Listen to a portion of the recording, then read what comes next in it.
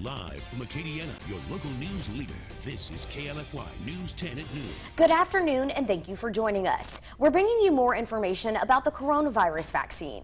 Doctors say it can help protect you from contracting the deadly virus. News 10's Danielle Johnson spoke with Oxnard-Lafayette General Health officials about the shots as well as the COVID-19 boosters. Danielle. Caroline and Sylvia, there is a lot of information regarding the coronavirus vaccine that may be confusing for many. I talked to Karen Weibel with Oxnard-Lafayette General to clear up that confusion. Encourage people to come out and get the booster, recognizing the fact that it does help. The progression of the COVID-19 vaccine continues as health officials work to ensure people are safe from all variants of the coronavirus. Vaccines went from a low supply and high demand to being able to mix and match doses and receive booster shots. Through the research, the evidence has proven that yes, you can mix and match. Karen Weibel with Oxnard-Lafayette General says at the start of the vaccine rollout, health officials struggled to get certain ethnic groups to comply with getting the vaccine due to misconceptions.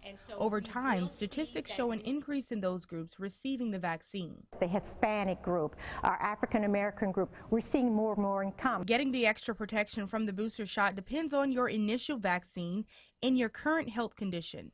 Those 18 and older with underlying health issues are eligible for the booster shot. 6 months after you have completed your series for Pfizer, you're eligible for a booster. Immunocompromised patients are able to receive the third dose as soon as 28 days after the first series. Those who took the single-dose J&J vaccine are not required to wait as long to get their booster shot. You're eligible 2 months after your first dose to get your booster. Matthew Workman received his Pfizer booster shot today, and he says his entire household contracted the coronavirus. He is open to any solution offered by medical officials. I'm open to anything to protect me and my family from the COVID-19. As we are in flu season, Weibel suggests that you don't forget to take your flu shot. There are locations across Acadiana that will allow you to take both your COVID-19 vaccination and your flu shot. For that list, visit our website, klfy.com. In Lafayette, Danielle Johnson, KLFY News 10. Thank you, Danielle.